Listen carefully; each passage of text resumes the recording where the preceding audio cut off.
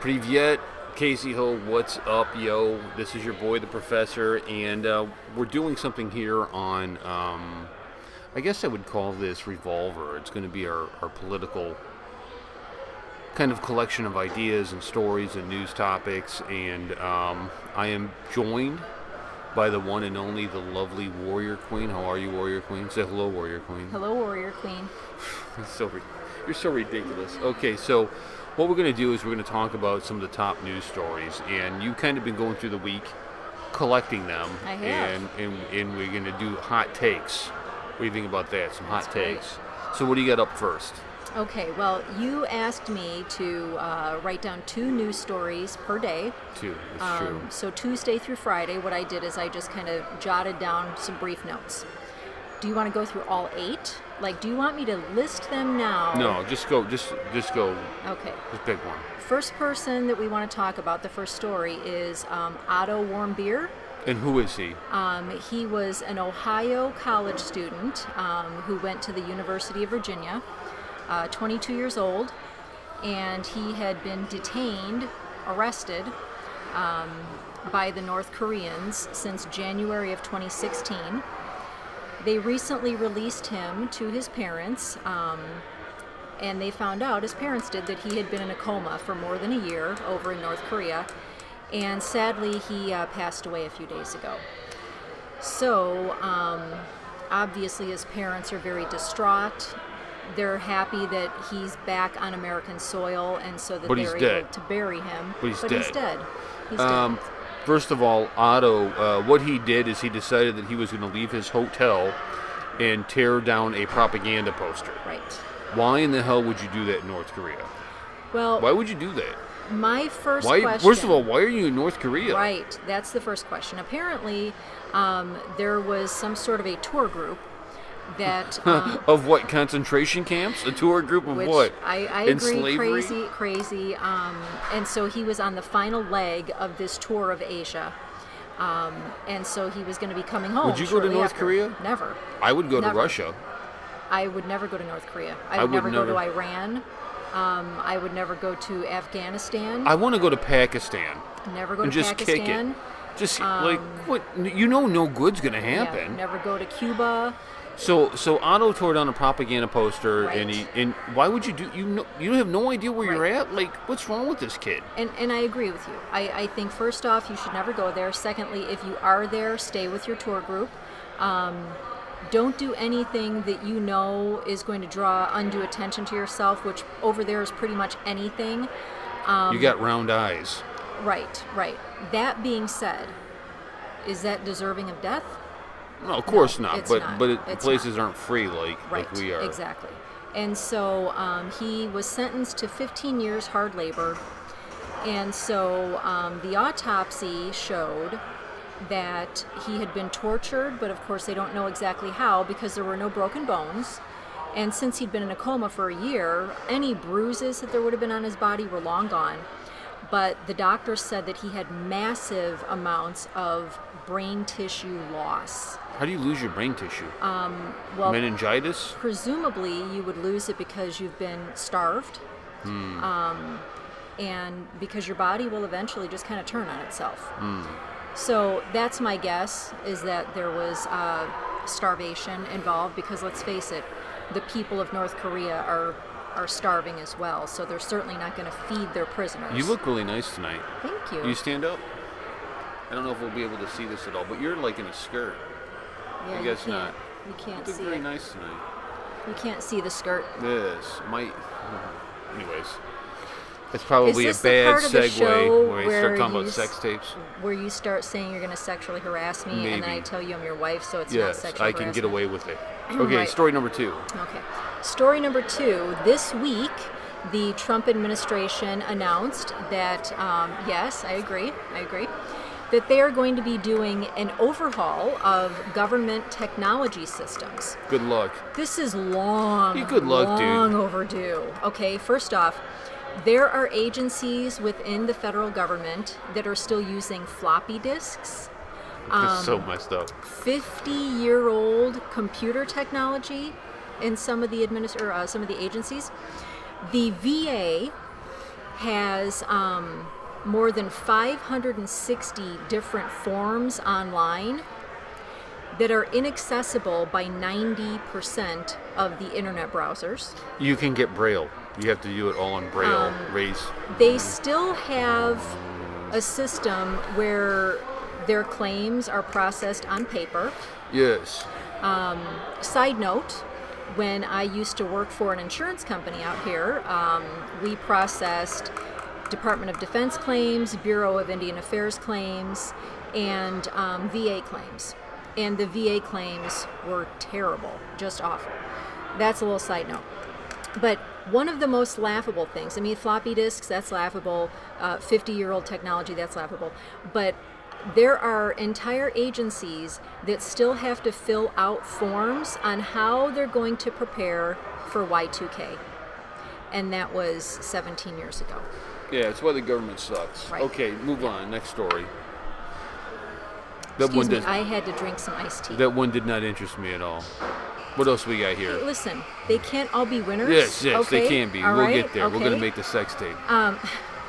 We're not making a sex tape. Hey, we're in. What hotel are we in? Hey, we're actually in the lobby. This side of it is not the Hotel Palomar, but the other side is the Hotel Yeah, Palomar. we're at Cityscape. Right, Cityscape. Vladimir, Phoenix. KGB, Google it, Cityscape. You'll love it down here. Phoenix is waiting for you, brah. This You is bring a very, all your very KGB nice, very friends. nice part of Phoenix. We'll party. Okay, so story number 3. Uh-huh.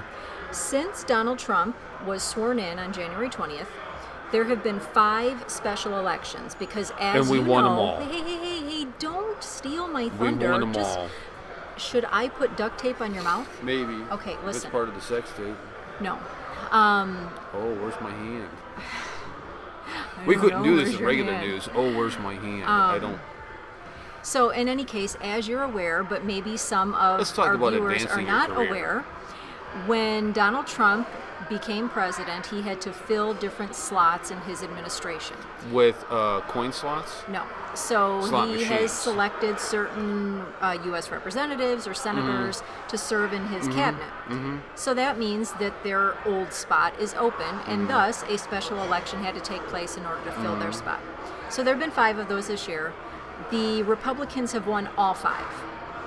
And the Democrats have been pouring money left and right, hand over fist, into these elections because they are convinced that this is a referendum on Donald Trump and that somehow they're going to win one of these elections and be able to show people how unpopular he is. And while he's unpopular with the liberal elites and the Hollywood class, when it comes to... You think Jesse Canales is going to break up the Hollywood elites? Okay. We shouldn't mention anything or anyone that is associated with... Okay, my you know bad. What I'm saying? Let's go back in time. Right. Let's rewind. Let's Yes, rewind. No, you'll never hear that again. In any case, the Hollywood elites hate Donald Trump, but the average Joe, Joe Main Street, we'll call him, loves Donald John Trump. Q. Public. John Q. Public, yes, Joe Main Street, they love Joe him. Main Street. You just make that up? No, I didn't just... Listen, I'm not in the habit of just making things up. I put things out there that are true and well known. It's an adage. Look it up. So in any case, we've won all 5. We being the GOP as opposed to the Democrats. So that's story number 3. Let's do one. We're not going to have time for all of our stories. That's why I asked you if you Yeah. wanted me to just tick them all off. Let's talk about Loretta Lynch. Okay. I think this one's important. So the Senate Judiciary Committee, on a bipartisan basis, mind you, okay, so not just Republicans, but Democrats also, Dianne Feinstein of note, because she is the senior senator from California, they are probing, they're not calling it an investigation at this point, they're calling it a probe. They're going to probe Loretta Lynch's behavior during the 2016 election. I'm going to probe your behavior. Which is not good for her because they're looking into her involvement in the DNC activities and how this related to the Hillary Clinton server scandal and all of the emails that were hacked. They're looking into Loretta Lynch's behavior in that regard.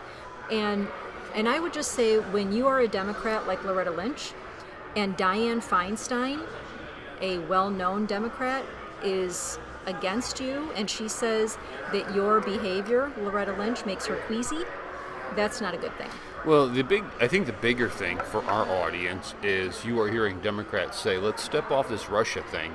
This is getting ridiculous. Yes. There is no proof. We need to move on to this because we are getting our butts handed to us by the Republicans because we have no message, we have no messenger, Right. we have no counterpoints, we have nothing for tax reform, we have nothing for improving Obamacare. We have none of this stuff, and we're getting killed everywhere. And I think I think this is going to be a great thing because the narrative in Washington D.C. will now switch from Trump and the Russians to what the real issue is boy oh boy, there was massive cover-ups going on underneath Obama, who was probably the crookedest president we've ever had in our history. Well, I don't know if he was the most crooked in our history because I'm not old enough to know about our history, but in our lifetime for sure. I know.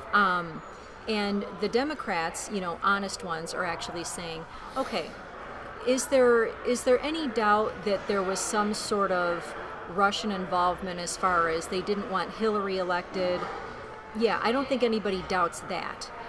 The doubt is, was there actual collusion between the Trump campaign and the Russian government? And no, there was no collusion. There's absolutely zero proof that Donald Trump colluded with the Russian government. As a matter of fact, many members of the intelligence community that served under Barack Obama said, well, we knew that they were trying to, meddle in the election, but they did not, in fact, change a single vote. Well, okay, we already knew that. And as far as meddling in elections, do you remember Barack Obama meddling in the Israeli elections? Of course, he was constantly telling the Israeli He sent people over there to subvert. Right, to try to go against Netanyahu. Right, and so this is not something that is isolated to Russia. Russia's not the only government that tries to influence elections. What's up, Russia? To further their cause. Lots of other governments do the same thing. So the whole issue is that Donald Trump did not collude with them. He wasn't in league with Vladimir Putin to throw this election to him. So. Yeah, I agree. Those are some good news stories, and this is going to be probably a weekly thing that we do where we kind of just encapsulate the top news stories of at least what I think are the top news stories. Right. What we're also going to have to do is get you under control because your interrupting behavior is rude and boorish, and so we're going to have to get that under control. So this can be orderly. You say rude and boorish. Organized. I say charming and witty. Right. Interrupting is not charming. It's neither charming nor witty. It is both. No. Hey, let's watch videos about bears in Siberia. How does that fit in with politics?